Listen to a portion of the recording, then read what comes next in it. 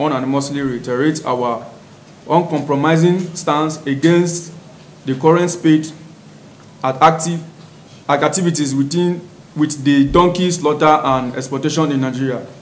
You will recall that His Excellency Muhammadu Buhari, GCFR, President of the Federal Republic of Nigeria and Grand Commander of the Armed Forces, on the 21st of March 2022, after a Federal Executive Council meeting, issued a directive that foreigners are not permitted to directly go into the forest and engage in direct pushes and slaughter of donkeys.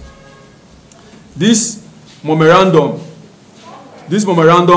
was duly forwarded to all the relevant stakeholders in the agro-business, including the Ministry of Agriculture. It is therefore inexcusable that the Minister of Agriculture, Dr. Mohammed Mahmoud Abubakar, has continued to give tacit approval to the Chinese nationals to go into the forest and deal directly in these businesses, against the direct orders of the President of the Federal Republic of Nigeria, and in flagrant disregard of our sovereignty. A minister is an appointee of the President, and the Interpretation Act is clear that he who appoints can suspend. It is therefore shocking that a minister, an appointee of the President, can so brazenly go against direct orders of the President without attracting any severe consequences. The continued silence of the Presidency over this declaration of war against the directive of the President by an appointee of his is a threat to our democracy. Sovereignty and rule of law. He has resolved resolutely to rally other patriotic Nigerians in ensuring that our sovereignty remains solemn and not desecrated. It is unthinkable that the president of a sovereign country like Angola would lose the right over the waters of his own independent country to the then sovereign union, which determined and issued license to companies that carried out fishing activities in the waters of Angola. These antecedents,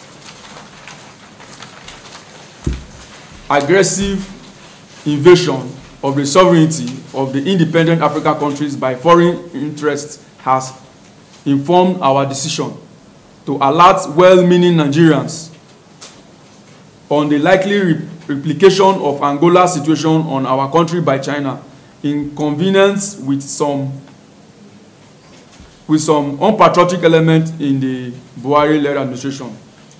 We all wish to use this medium to decry the actions of the quarantine, which has continued to use its platform to secure the release of all arrested Chinese nationals during the implementation of the presidential directive. We also invite the President of the Federal Republic of Nigeria, Muhammadu Buhari, the Nigerian Senate, and the House of Representatives to immediately commence a thorough investigation into the allegation that quarantine collected several millions of naira as bribe from the Chinese nationals to secure their illegal release. Donkey slaughter and exploitation has no doubt become a juicy economic platform that is capable of injecting 60 billion naira into the Nigerian economy by ways of direct investment, and is also capable of getting over 250,000 Nigerians direct and indirect employment. This economy potential of the sector can only be fully harnessed if the sector is well regulated to serve Nigerians' best interest.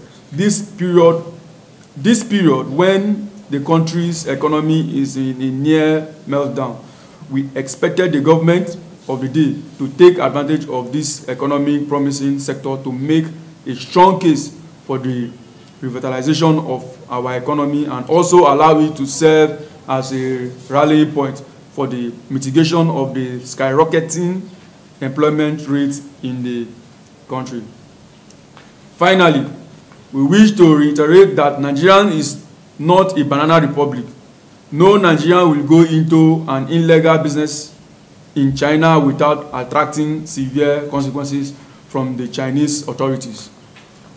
We urge Nigerians to be vigilant and add their voices to this patriotic call to safeguard our hard-earned sovereignty and uphold the territorial integrity of Nigeria with jealousy.